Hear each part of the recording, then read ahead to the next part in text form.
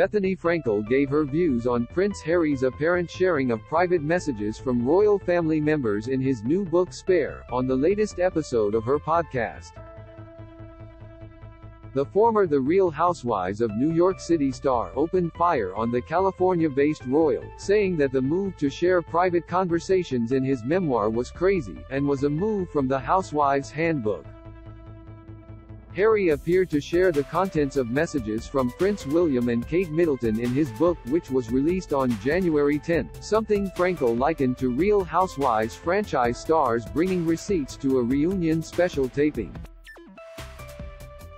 So, the Harry and Meghan book has been extremely explosive and such a pop culture phenomenon, and it doesn't even matter what my opinion is, or what anyone's opinion is, she told listeners of her Housewives podcast. When the texts between Meghan and Kate were made public, which just, like, that's so crazy that someone could share with the media texts between family members, much less royal family members, it's crazy.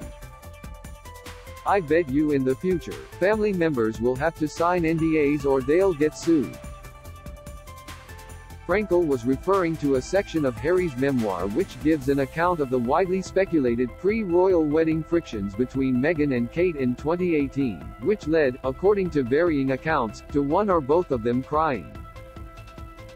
Though it is not made clear whether the conversation he recounts came from texts exchanged between the future sisters-in-law or a private telephone conversation, he opens the account by saying Kate texted Meghan complaining about Princess Charlotte's bridesmaid dress. They set up a time to speak that afternoon, Harry wrote. Charlotte's dress is too big, too long, too baggy. She cried when she tried it on at home, Kate said. Right, and I told you the tailor has been standing by since 8 a.m. here, at KP. Can you take Charlotte to have it altered, as the other moms are doing? He says. Meghan replied. No, all the dresses need to be remade, was Kate's alleged response. It made me really think of the Housewives, Frankel told her listeners on Wednesday. Meghan really is playing from the Housewives handbook because when we first started out on the Housewives no one showed receipts at a reunion, no one ever dared read someone's texts, she said. That started happening years later, and that's a common practice now in the Housewives, to show texts, to print out pages of correspondence, to show emails.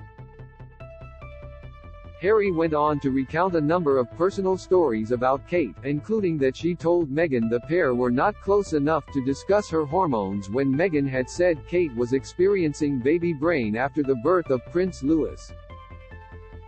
On this, and the apparent text sharing, Frankel said that Kate was rising above the drama because she cannot answer back, being a senior member of the working royal family.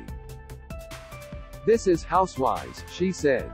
What happens with the Housewives is someone shares receipts and then someone says, oh, well, what about when this happened? But Kate's not playing in the Housewives sandbox. Kate is rising above.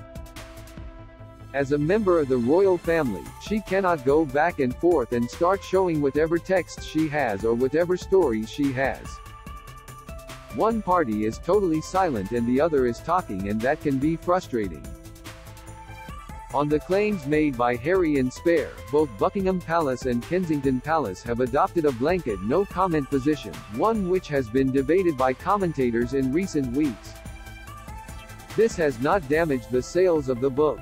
Harry's first literary project broke the Guinness World Record for the fastest-selling non-fiction book since records began, with 1.4 million copies sold on its release day. Newsweek reached out to representatives of Prince Harry and Meghan Markle for comment. James Crawford Smith is Newsweek's royal reporter based in London. You can find him on Twitter at @JrCrawfordSmith and read his stories on Newsweek's The Royals Facebook page. Do you have a question about King Charles III, William and Kate, Meghan and Harry or their family that you would like our experienced royal correspondents to answer? Email royals@newsweek.com. We'd love to hear from you.